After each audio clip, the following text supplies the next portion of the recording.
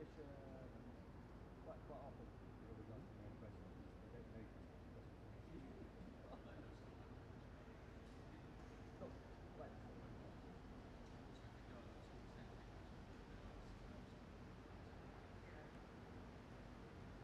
I mean,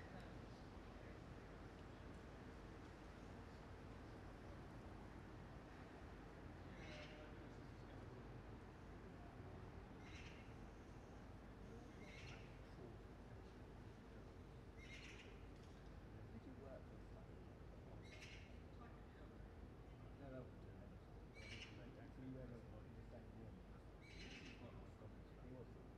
Yeah, it's just there's something just slightly amusing.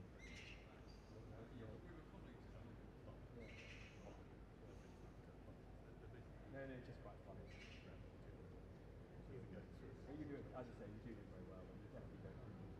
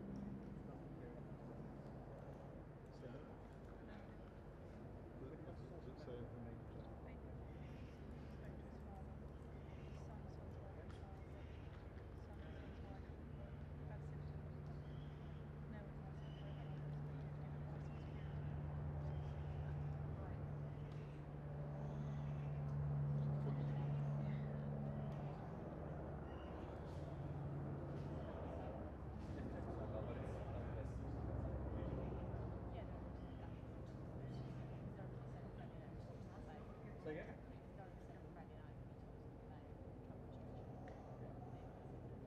Exactly. No. I mean, but it doesn't really resolve the ambiguity about why the court was. Who? Well, essentially, one of the most important things is who placed the court. The police to them, or them. They claim that the police indicate.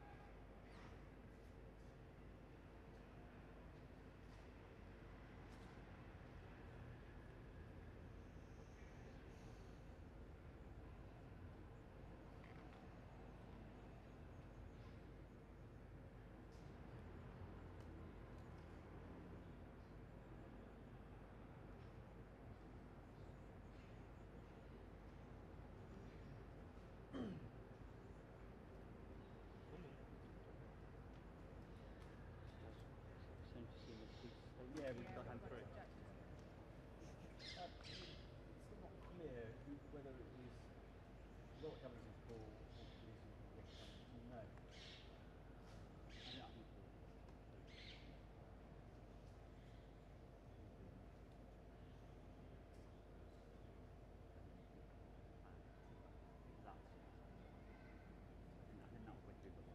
He's going to talk about it. Oh, okay. He should.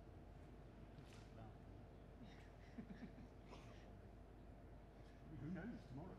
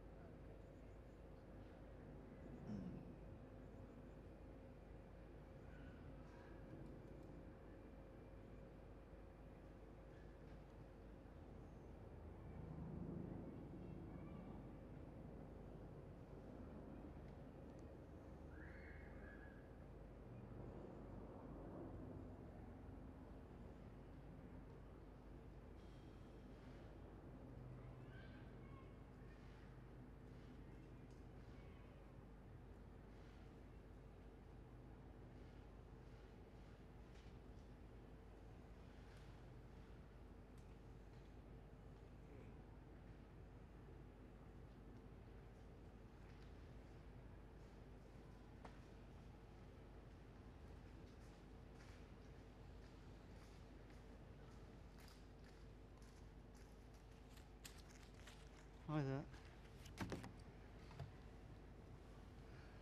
there. Sorry I'm late.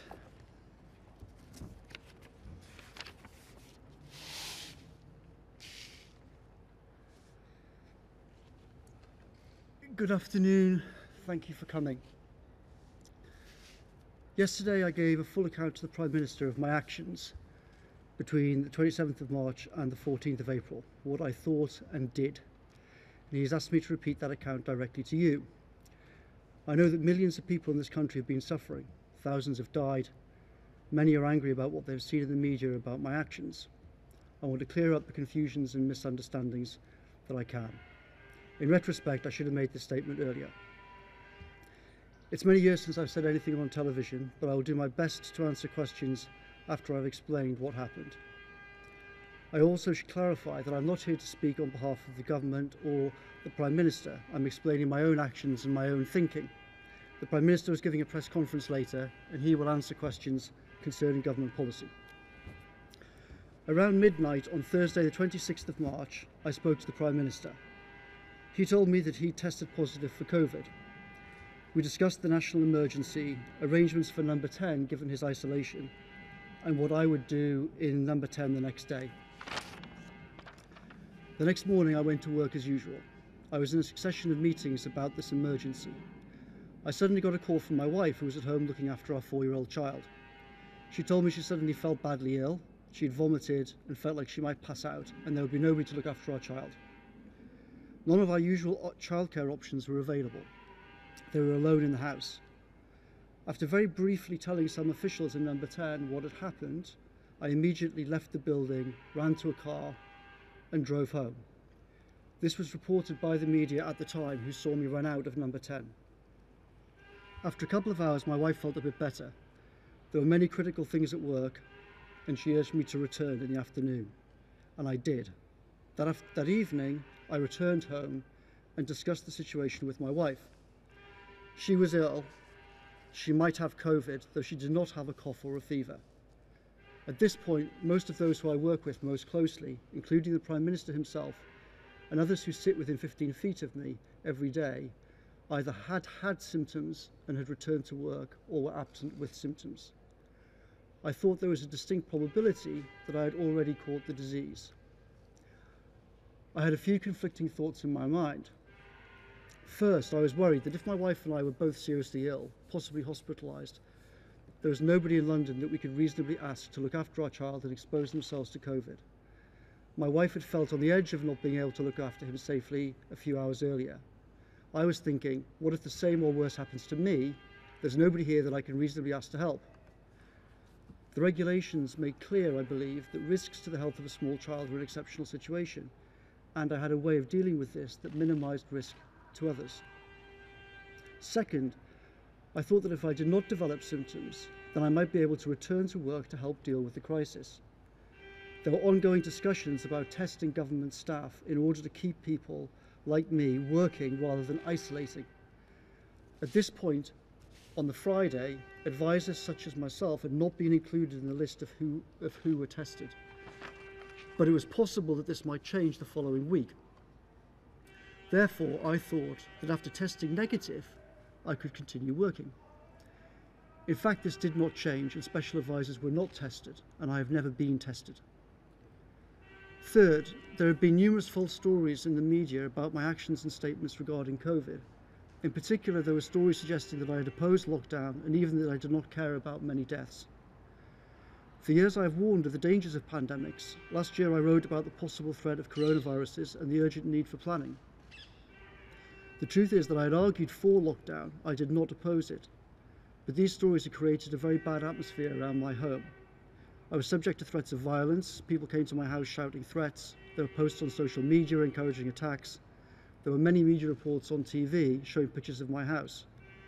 I was also worried that given the severity of this emergency, this situation would get worse. And I was worried about the possibility of leaving my wife and child at home all day and often into the night while I worked in number 10. I thought the best thing to do in all the circumstances was to drive to an isolated cottage on my father's farm. At this farm, my parents live in one house, my sister and her 2 children live in another house, and there was a separate cottage roughly 50 metres away from either of them. My tentative conclusion on the Friday evening was this: if we are both unable to look after our child, then my sister or nieces can look after him. My nieces are 17 and 20.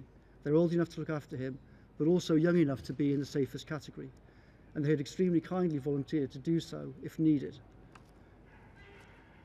But, I thought, if I do not develop symptoms and there's a testing regime in place at work, I could return to work if I tested negative.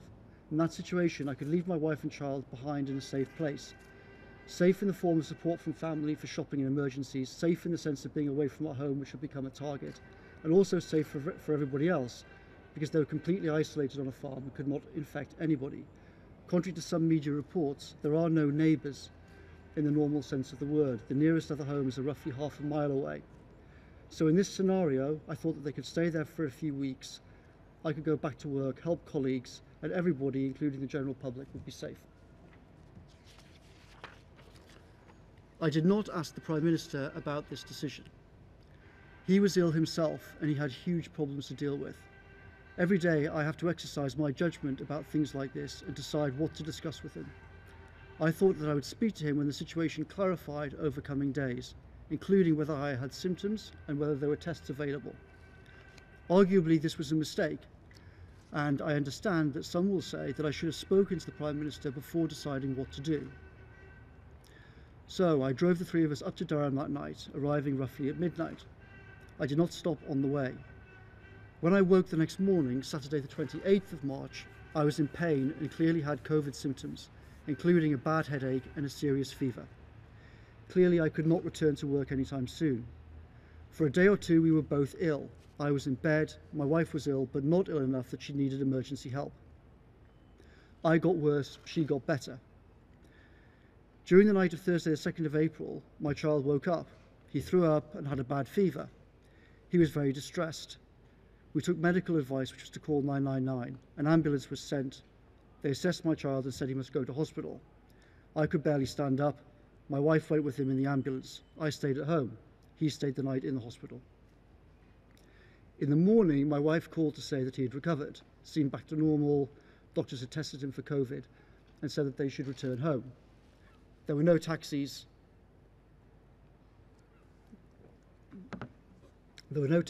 I drove to the hospital, picked him up, then returned home.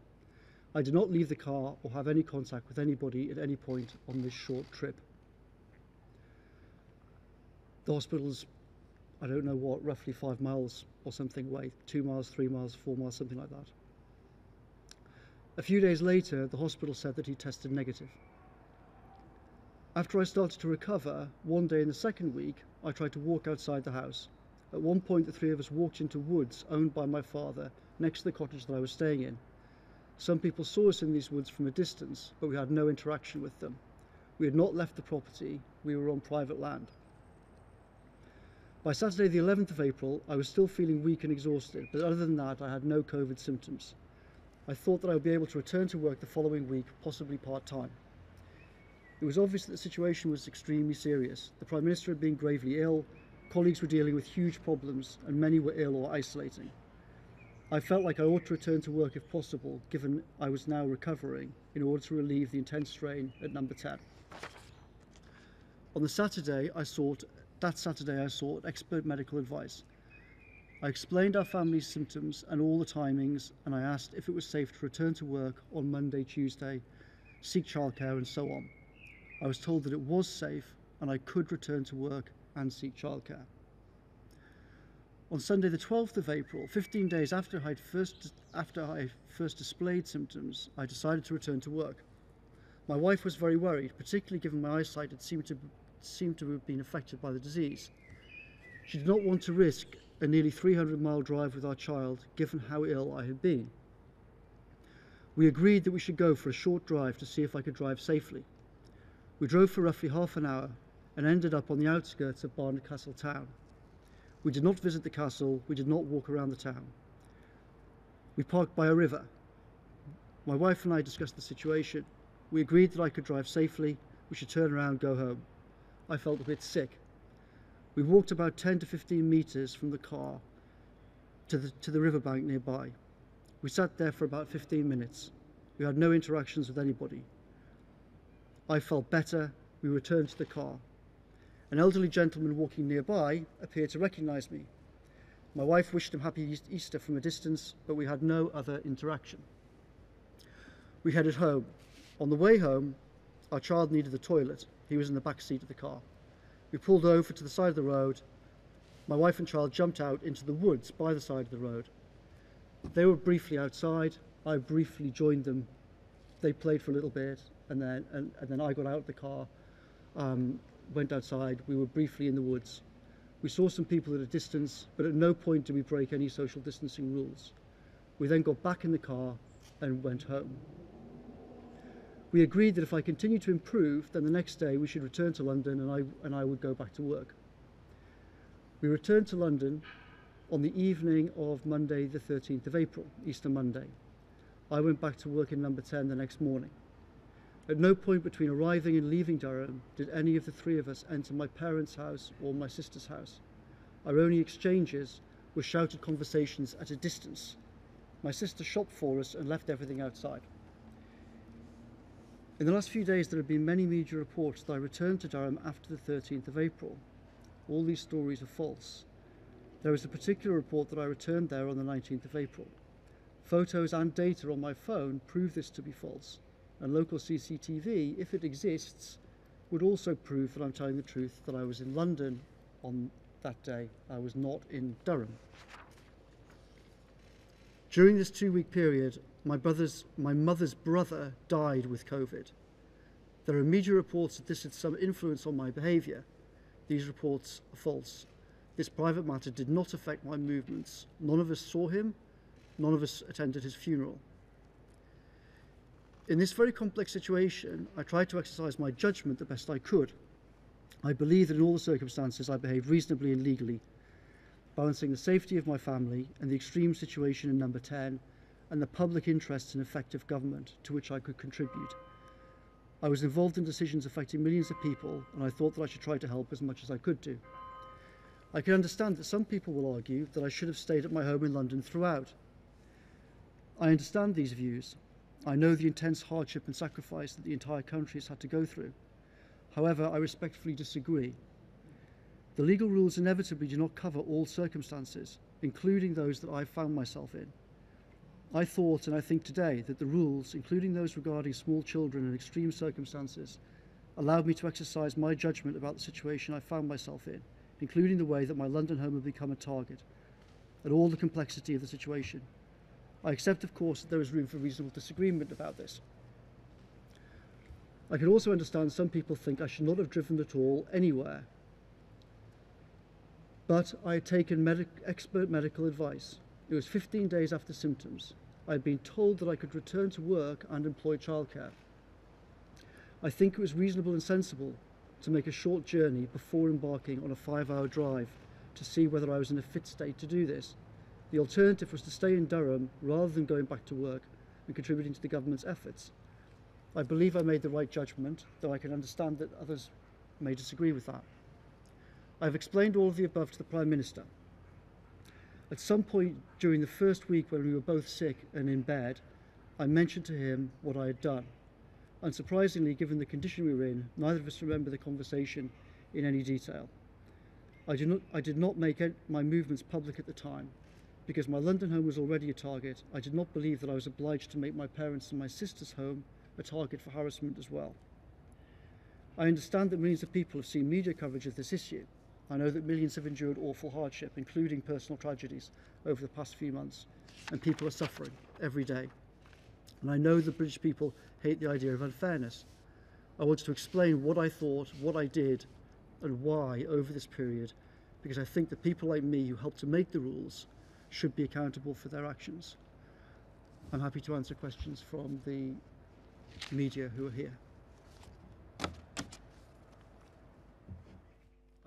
Sorry, I've got a list, and I was told to ask the people in this order. Laura. Okay. Thank you very much, Mr. Cummings. Do you regret what you did? Because many people in this country have made heartbreaking sacrifices in the last couple of months in order to stick to the rules that you were part of putting together. And many people may have listened to you and think you made your own interpretation. And do you understand, for some people, it seems as if there was one version of the rules for you and one version of the rules for everyone else? Thank you, Laura. No, I don't regret what I did. As I said, I think reasonable people may well disagree about how I thought about what to do in these circumstances, but I think that what I did was actually reasonable in these circumstances.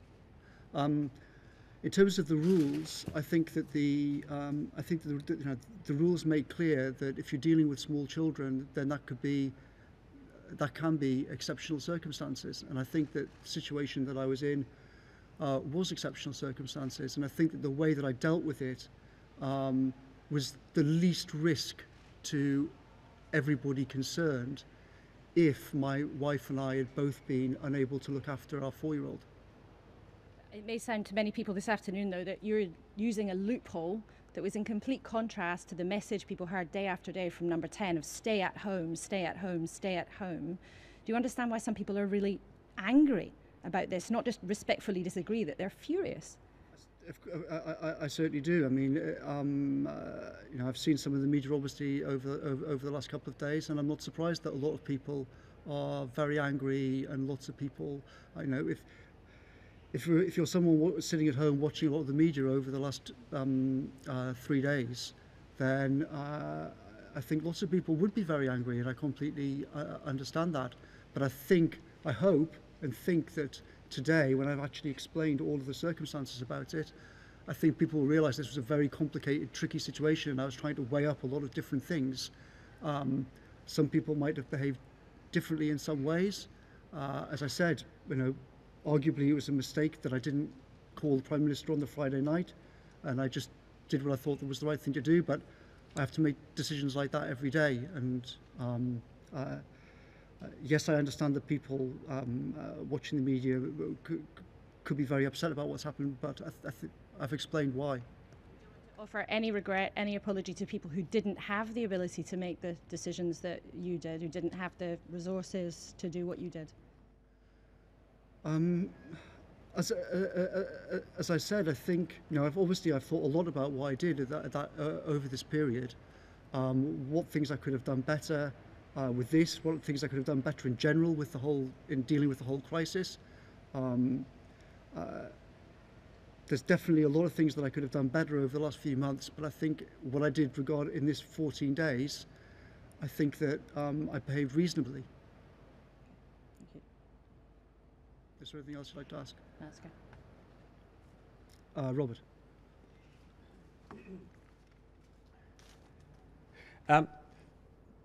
So, just to be absolutely clear, in this 14-day period and subsequently, apart from one visit to Durham and back, and a trip to Barnard Castle, neither you or Mary have been anywhere else at all. Also, millions of people haven't seen their parents for months now. Can you just tell us a bit more about the nature of your contact with your parents? And then, finally, your own scientists are worried, they said this last night, that by introducing an element of personal discretion into the interpretation of the rules, you are putting lives at risk. What would you say to them, and what would you say to us to reassure us? Thanks, Robert. So I think you asked whether it was true that over this 14-day period that we didn't go anywhere else apart from off in the car on day 15. No, that's not correct. I went. Yes, exactly. There was the trip to hospital. And then there was the drive on day 15, but apart from that, neither of us left. And nothing since then either? Nothing since then in terms of? Just trips that break the rules, as it were? No, I mean, I left, I'm not exactly sure where the boundaries of London are, but as far as I'm aware, the only time that I left London since Tuesday the 14th was to go to Chequers for meetings with the Prime Minister. And that would be true of Mary as well, I mean, because you're a household, you know. Yes, I mean, Mary and I have been together since we returned. And then on this issue of contact with your parents? Issue of contact with my parents. So, I mean, obviously, so neither Mary nor I have been tested. So neither of us could be definitively sure about what our situation was. Mary had been ill and then recovered, but she hadn't had a cough, a fever.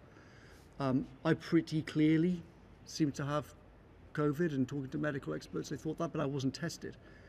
But obviously our default mode was assume that all three of us have got it. So I was in a cottage 50 metres or so away from everybody else. Obviously we kept very, very far away from them. There are various reports that I visited them, I was staying with them. That's all completely untrue. My parents are in their 70s. Obviously I did not want to give them this disease, and so we stayed very far away. We did have some conversations, but they were, we were on a farm, and they were shouted conversations at a distance. They weren't some of the things that have been reported. In terms of introducing a question of discretion, so I'm not seeking to introduce anything or any element of discretion. To me, the rules are there. They talk about what to do with, they talk about exceptional circumstances and small children.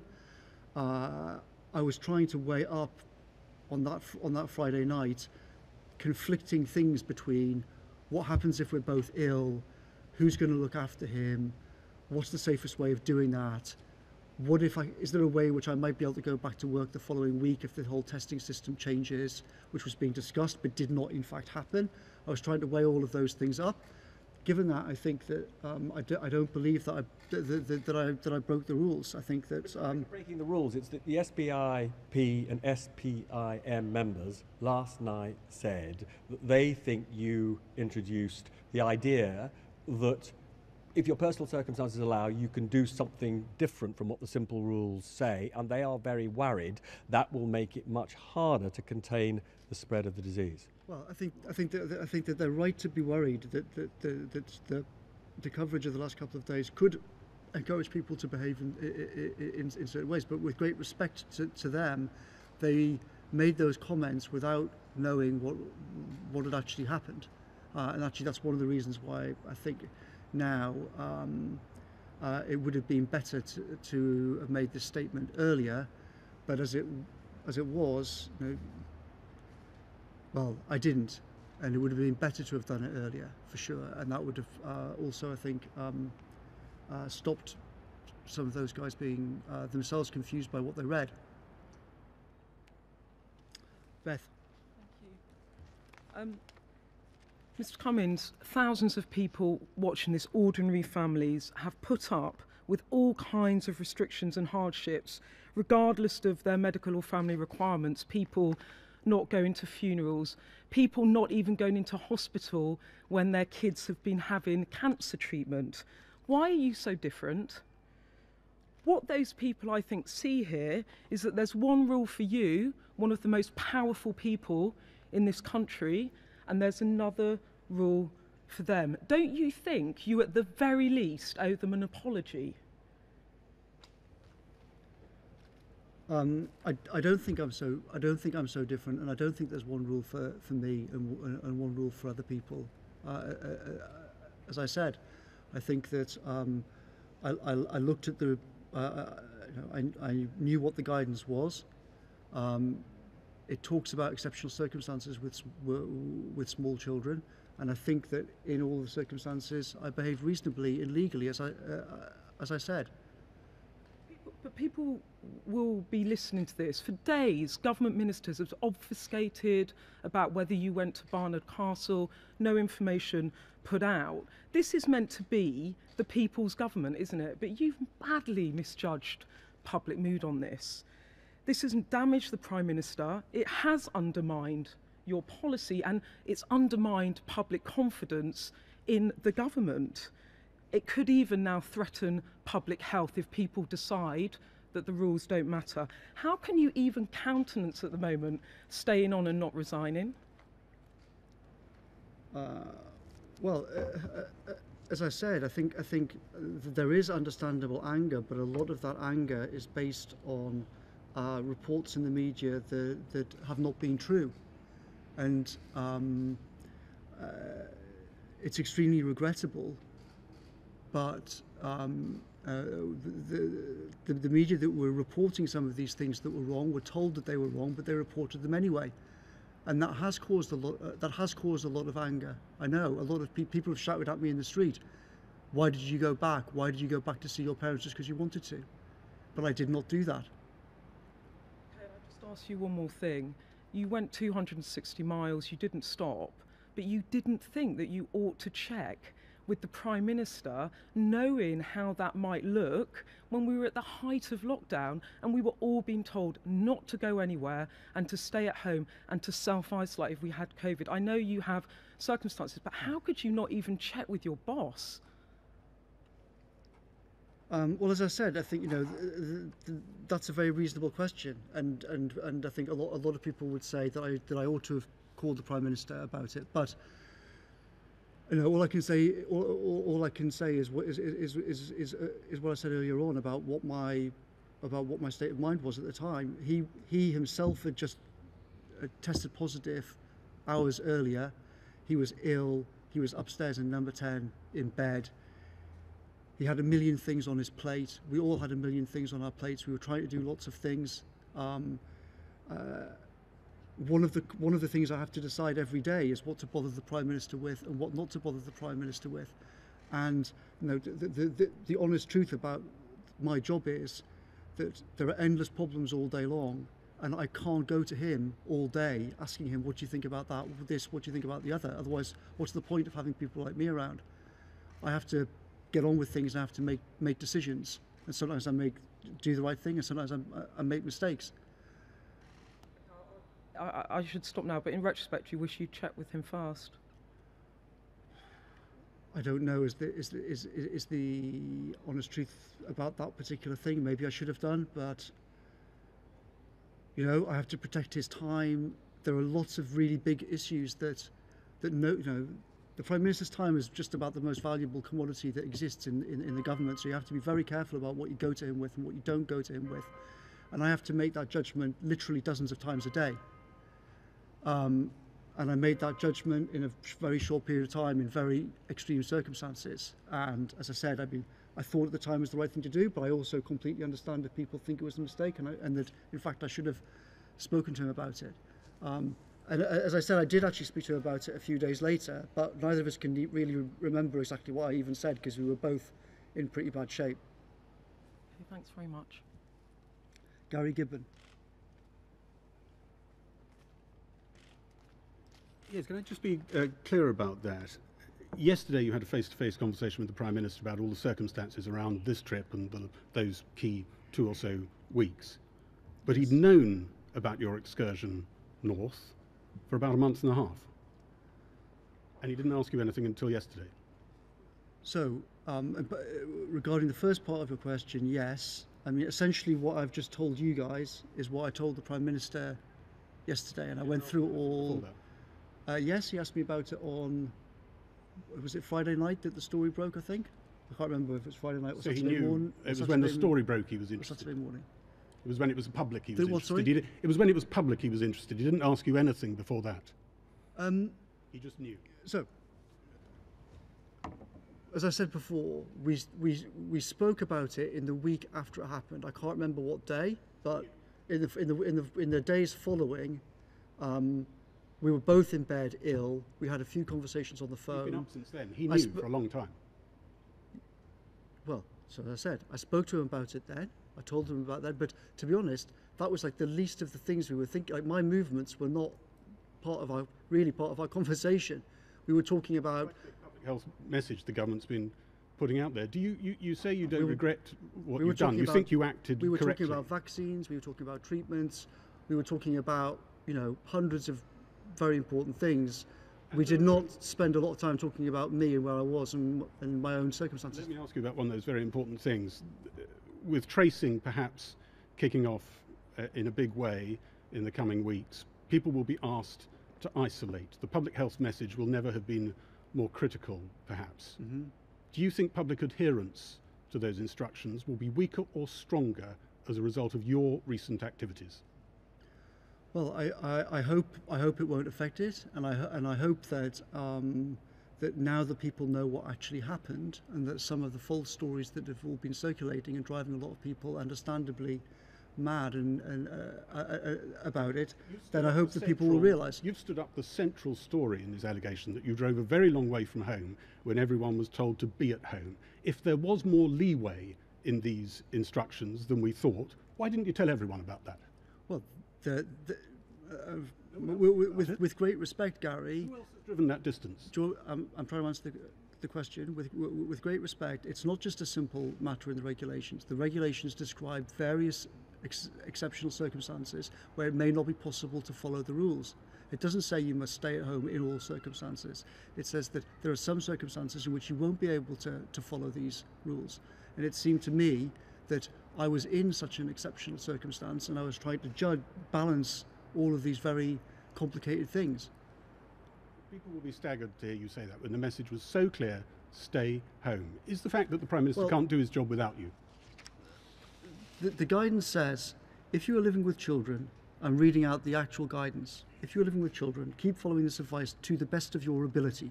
However, we are aware that not all these measures will be possible.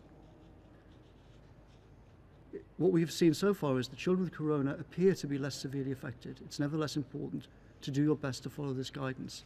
Now, you know, it's and you know as well as I do that there are that the deputy chief medical officer has discussed this. There's been various discussion about it. If you've got if you've got a child that's 4 years old, and neither of you can look after him, the guidance doesn't say you've just got to sit there. So I think as I've said, I think I behaved reasonably in all of these given all the circumstances and the different things I had to try and weigh up. Jason Groves. Hi. You blame the media for this mess that you've got the government into. Do you accept that whatever legal nicety you may have to say that you haven't broken the letter of these regulations, you've driven a coach and horses through the spirit of them, and that is why people are so cross about it? I don't agree. I think that's not. You don't agree? No, I don't agree. So let's go through it, shall we? I mean, you left London with your wife, who had coronavirus symptoms, completely against the regulations. You're up in Durham, and you decide to go for a drive on a weekend when, a few yards from here, the Foreign Secretary that weekend was telling us to stay at home and save lives. You went for a drive, you sat by a river, you went for a walk in the wood.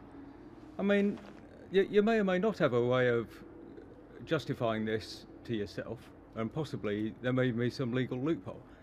But you've broken the spirit of it, haven't you? No, I don't think that I have. Just to correct one thing, when we left, my wife did not have a cough. She did not have a fever. Those are the two symptoms that were mentioned. She was ill. She'd thrown up, but we didn't. As I said before, we didn't know whether or not she had COVID or not. Secondly, as I said earlier on, the walk in the woods was on private land. I didn't leave our property to go for a walk in the woods, and that's perfectly reasonable behaviour. You stopped on the way back from Castle Barnard. Yeah, I was driving back from Barnard Castle, and my child, the 4-year-old, was in the car seat in the back. He said, "Dad, I need to go to the toilet." We pulled into the side of the road. He jumped out with my wife. I don't think any reasonable person would say that I behaved that's bad behaviour. I mean, you've plainly had a tough time. I don't think anyone would argue with that, but there's lots of other people who've had a tough time. I mean, I'd like to finish by, we had a letter today from Andrew and Sarah in Wiltshire. Their daughter and son-in-law live 10 miles from them, and they've got 2 children. They came down with COVID, and they said, imagine our frustration living so near and yet not being able to help. It was a big sacrifice that we made. and they feel like mugs now. I mean, they want you to resign. Did you offer to resign when you saw the Prime Minister? No, I have not offered to resign. Did you ever consider it? No, I do not. I have not considered it.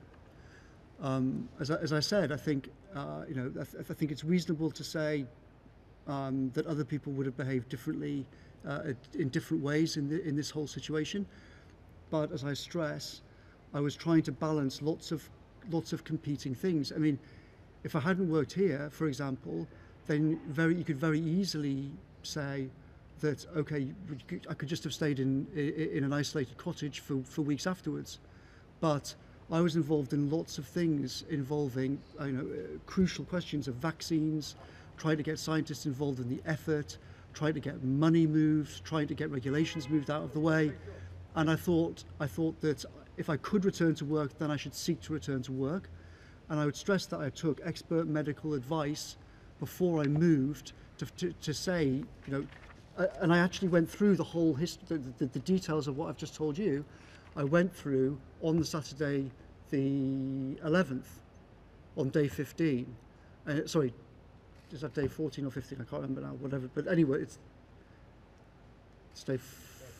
day 14. So yeah, Saturday the 11th. On day 14 is when I took medical advice. That's day 14 of symptoms, and I was told then that you're clear to. I said, can I go back to work Monday, Tuesday? And I was told yes, given that what you've explained, you are not a danger to the public now, and you can safely go back to work and hire childcare. So given that, I thought that I ought to try and go back to work and try and do what I could in this emergency. Okay, thanks. Anna Mikhailova.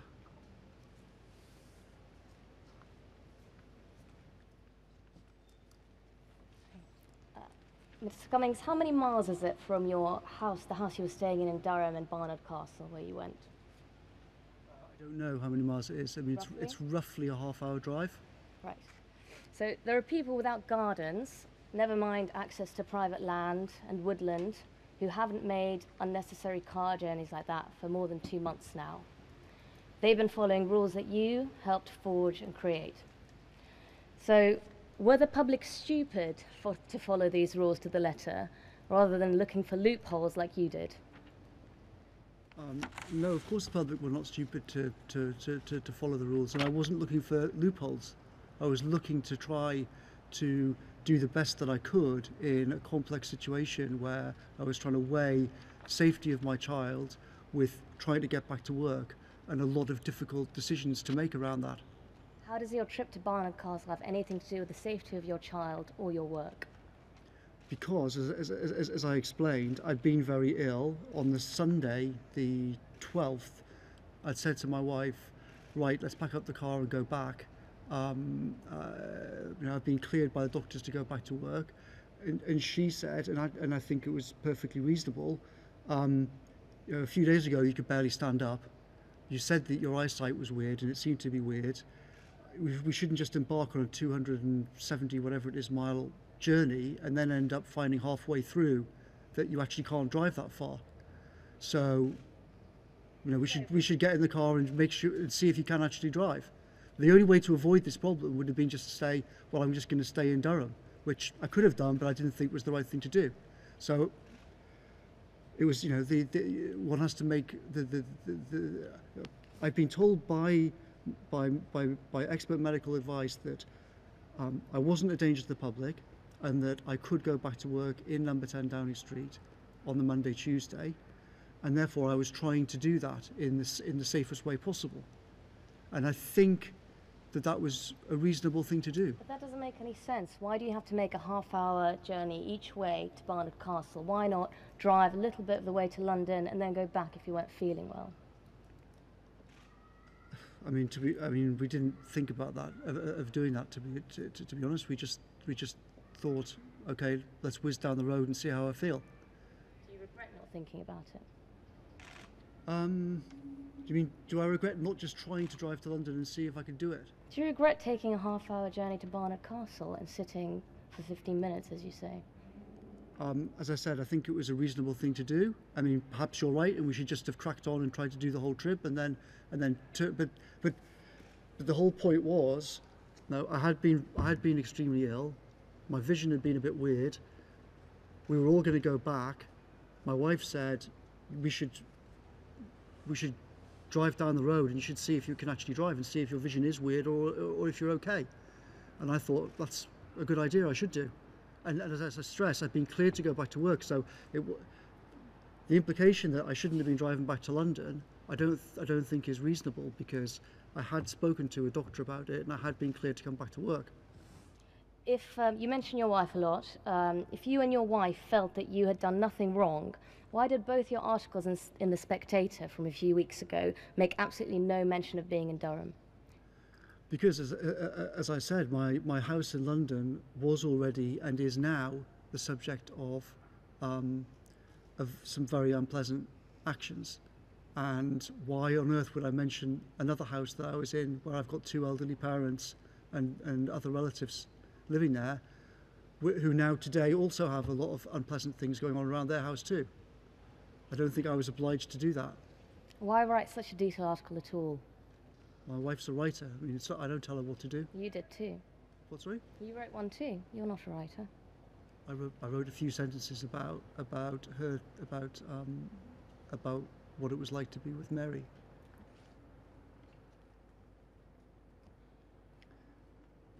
Nicola. Thank you, Mr. Cummings. You said that you sought expert medical advice before returning to London from Durham. Yes. Did you seek any such advice before making the initial trip to Durham? No, I didn't. And were you confident, or how could you be confident, that you wouldn't be putting anybody else at risk by making that trip? So the point was that that I knew that I could get to a place that was completely isolated. I knew that I had a full tank of petrol. I could drive to a place that was completely isolated from everybody else. I knew that if me and my wife could not look after our small child, there was a 17-year-old and a 20-year-old 50 metres away that I could call and say, we need help. They are old enough to look after a child and also young enough to be in the least risk category. If I'd stayed in London and a similar thing had happened, then I'd have had to get somebody else there and expose them to danger, or invite them into the house, which would also have exposed them to danger. The way that I did it seemed to me to be the safest thing for everybody in the circumstances. And in fact, as it turned out, I didn't have to put anybody in that house in danger because although we were both ill and I couldn't look after a 4-year-old, my wife could. So as I stressed, I think that in all the circumstances, it was the most sensible thing to do. You mentioned you had a full tank of petrol when you left. Did you then have to fill up before you came back? Was that another stop that you made? No, we drove up and then we went back, and then I'm pretty sure we called in and filled up with petrol on the way back. But remember, at this point, I'd been cleared to drive back to work, and so I don't think in any way that was breaking the rules. I think it's just important to be clear exactly how many stops you've made, because you've disputed some of the accounts that have been reported. Yeah, so on the way up I didn't stop at all, and then on the way down I can't be entirely sure, but I'm like 95% sure that I did stop on the way back down and filled up with petrol, but that might be wrong. Right. You said in the statement you read out that you tried to exercise your judgment in doing the best thing for your family. People up and down the country have been trying to do the best for their families. Yes. You talked about complicated circumstances. So many people have those. They have competing caring needs for children, for elderly people. Most people that me and my colleagues here have spoken to did not think what you did was within the rules, regardless of whether they had the opportunity to make such a journey. There are single parents who have had COVID-19 and had to care for, even younger children than you. because that's the situation they found themselves in, and they were following the advice issued from this building. How can you not feel apologetic towards them for undermining the rules that you helped to create? Well, obviously, I feel extreme sympathy for single mums who'd have been in such a terrible situation. But all I can do is repeat what I said before. On that evening, my wife had just been in a situation where she felt barely able to look after our child. Was essentially surrounded by people who were either testing positive or had symptoms for COVID. It seemed perfectly likely that I would have it and could not look after a child. And in fact, that is exactly what happened. The next day, I was ill and I got extremely ill a couple of days later, and I couldn't look after a child. I could barely move, to be honest. And if both of us had been in that situation, then we would have needed help. And in that scenario, what would have been best for everybody? Would it have been best for a 17-year-old niece to walk 50 meters and look after our child, or would it have been best for me to be here and calling 999? I think that what I did was the most reasonable thing in the circumstances, given that my nieces and my sister had very kindly said that if there is an emergency, we'll help. Just finally, before you made the decision to drive up to Durham, did you make any inquiries with neighbours or friends to see if they or any other people in London who may have been able to help you should you have needed help with looking after your son? I didn't know because as I said, anything like that would have, doing that would, well, first of all, I don't think it would be reasonable for me to ask someone, some friend, to come and expose themselves to a deadly disease when a 17-year-old niece has already volunteered to do it for me. So, to be honest, I didn't really think about that. I thought, well, I'm lucky. If this nightmare does happen, then that's the best thing for everybody. Thank you. Nicola. Oh, sorry. Matt. Hi. Why weren't you honest with the public before now and before Friday about your trip to Durham? In what way was I not honest? Why didn't you tell us? We were asking daily at the number 10 briefing. Where were you? Where were you working? I think a lot of people would have understood your difficulties at the time. Why weren't you honest about that? Well, look, there's been a long string of inaccurate stories about me for month after month after month, and the truth is that answering a lot of these things does not necessarily clear up confusion. It frequently has led to more confusion. So you weren't worried that you admitting and being honest to the public that you were travelling to Durham for very understandable circumstances could have sent out the wrong message to other families? Yeah, I was worried. I was really worried about the whole thing. But in the situation not just the situation in those 14 days, but in the time since Friday night, there are not really any good options. And do you regret not laying out quite clearly, maybe when you came back to avoid the security problems, just being honest with the public?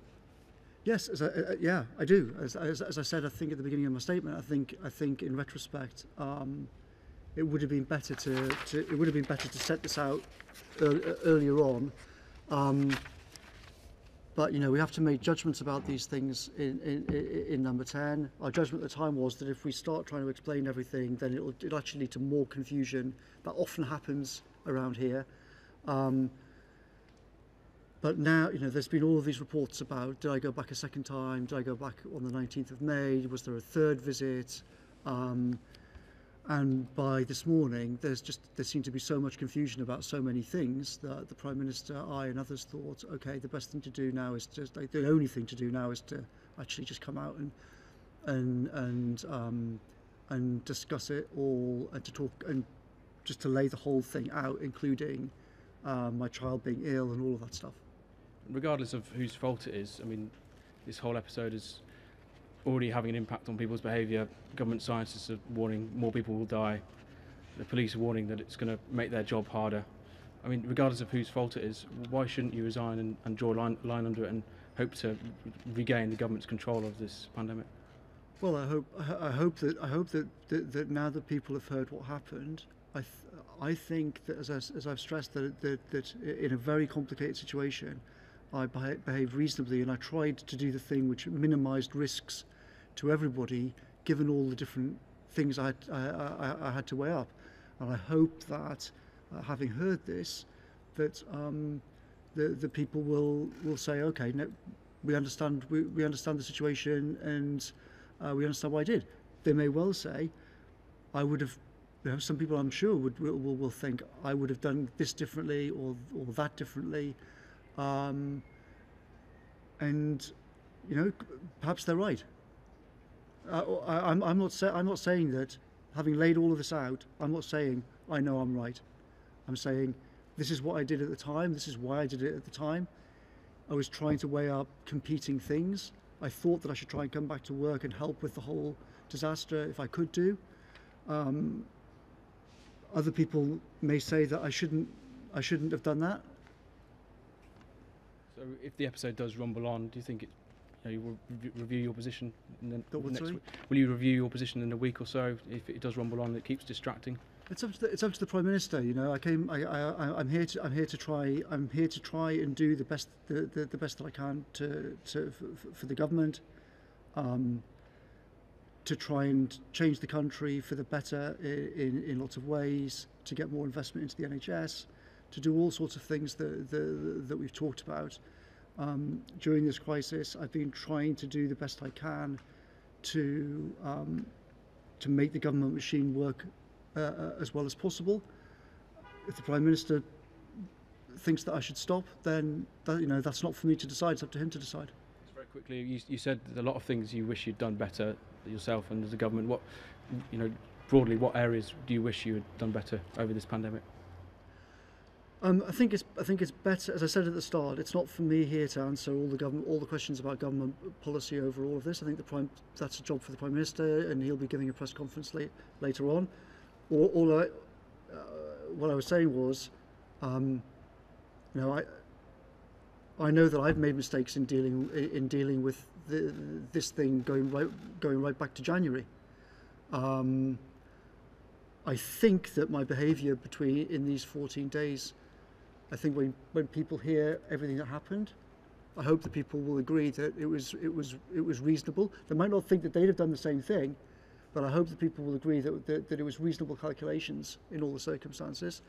And I don't think what I did in these 14 days was a mistake, but I certainly made a lot of other mistakes, and I make mistakes every day.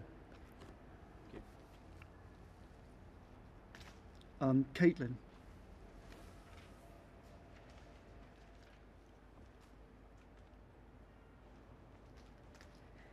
Thank you. You've already said, Mr. Cummings, that there was an available empty property at your parents' farm. It may not be a second home, to which travel was explicitly banned in the regulations, but it is certainly a privileged position.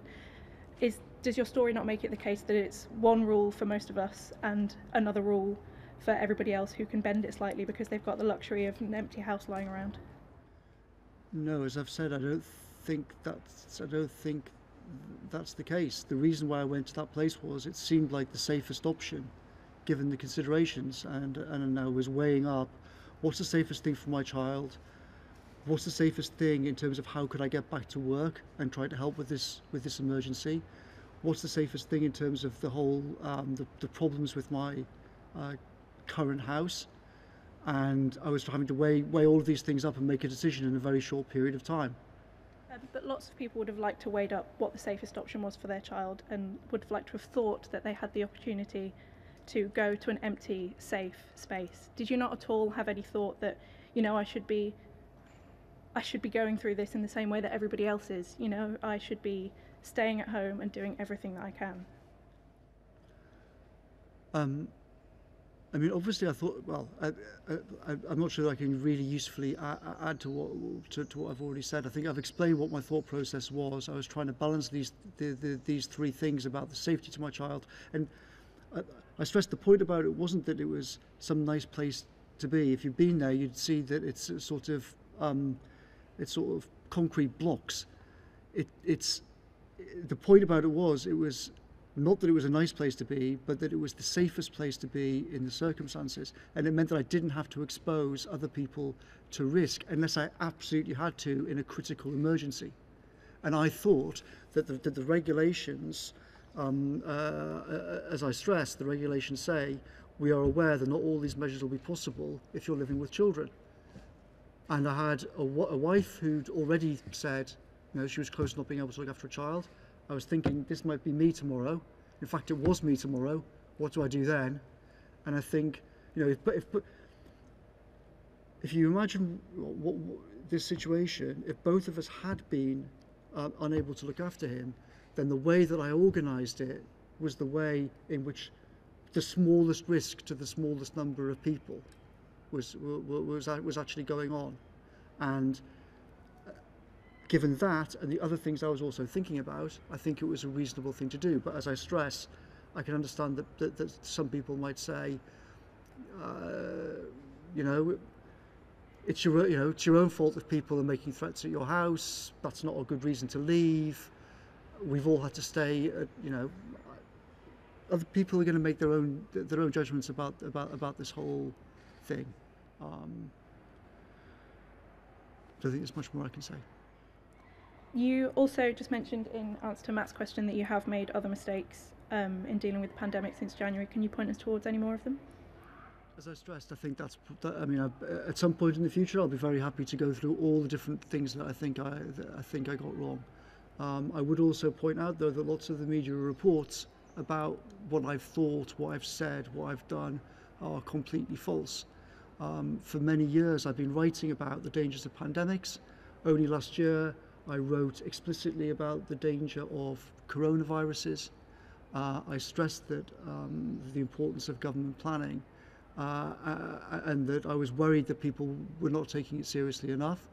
And a lot of media reports are trying to claim that I sort of brushed it off and sort of didn't realise what a danger it was. And I think no reasonable person could come to that conclusion if you look at what I've said and what I've written over the last few years. I took it extremely seriously. I took it extremely seriously many years ago, and I urged other people to take it extremely seriously. But I have made other mistakes in terms of how I've dealt with things since January, for sure. Is one of those mistakes herd immunity? Is one mistake? What's Is one of those mistakes the idea of herd immunity? No, it's not, and a lot of the things that have been written about that are completely wrong. One final one from me. What is your message from Conservative voters who voted this government in less than 6 months ago, a lot of them for the first time in the North East around Durham, who want you out of Downing Street and want you out of this government?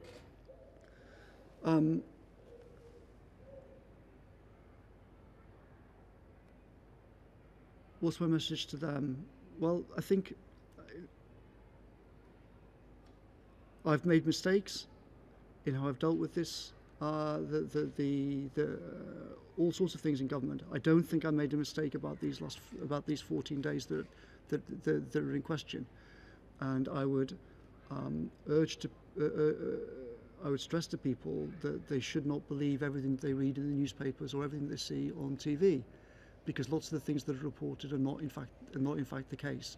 I hope that I've set out today what the actual facts of it are, and I hope that people will think that even if they disagree with me, that I behave reasonably in these circumstances. Thank you. Would anybody else like to ask any questions? Sure thing, Anna.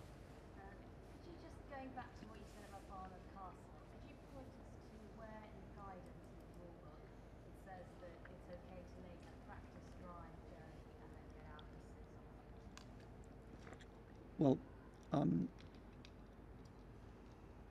after recovering from this disease, my job is one of the jobs that the rules say you should go back to work if you can do. And well, with respect, I think it's very relevant, because I was allowed to drive back to London and go back to work. So You went, this isn't about your drive to London, this is a drive. You said it's to test if your vision is okay, if you're okay behind the wheel, which sounds reasonable. yeah. But then you didn't just go for a drive to check. You went to a beautiful nature spot, sat outside for, you said 15 minutes. Well, I think that, to be honest, the state that everyone was in, this was nothing to do with a beauty spot. And contrary to lots of the reports, I wasn't sightseeing, I did not go to the castle, I wasn't walking around.